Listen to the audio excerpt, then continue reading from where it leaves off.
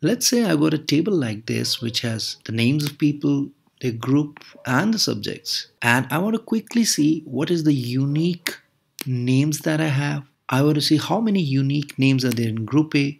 I want to see how many unique names are there in group B, or else I want to see the unique names with two different arguments. Well, it's very easily possible with pivot tables, but then pivot tables take some time. What if there's a better way and a quick way to do it? Here is when we'll use the unique function. Let's use this function and resolve our queries one by one. Now the first thing that I want in this table is I just want unique names there in column C. So what I'm going to use is a unique function which goes like equal to unique bracket start, and then I'll select this entire array, parent close, and enter. Here you go, you can see that I just got the unique names here. Now on top of this, if you want to sort it alphabetically, you can just put this entire function into a sort function. So you can see that these names are sorted alphabetically as well. Now in the second case, I want unique names in group A and unique names in group B separately. So let me first approach group A. What I'm going to do is that to get the unique names in group A, I'm going to first filter out the names in group A and then put it inside a unique function.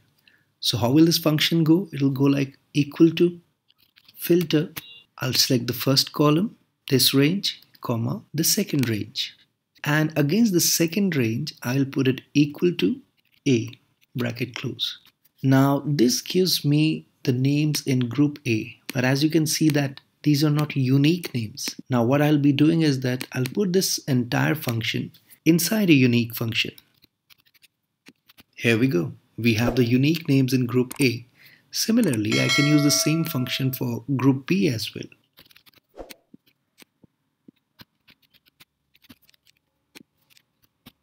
Put it inside unique, and you have the unique names in group B. Now let's say we want unique values with multiple criteria. Just for example, we would want unique names in group B with size.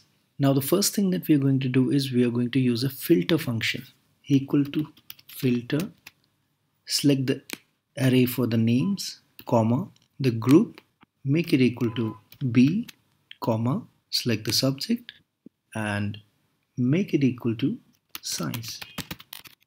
So here you can see that we have the filtered list, but as you can see that some of the names are duplicated and we want unique names. So we'll just add a unique function in front of the filter function.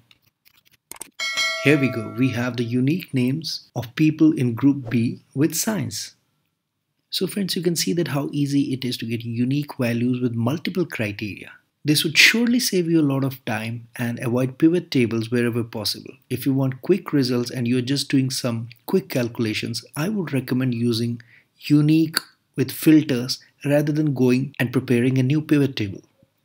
And yes, if you haven't already, please subscribe to the channel and press the bell icon to get notified every time a new video is uploaded.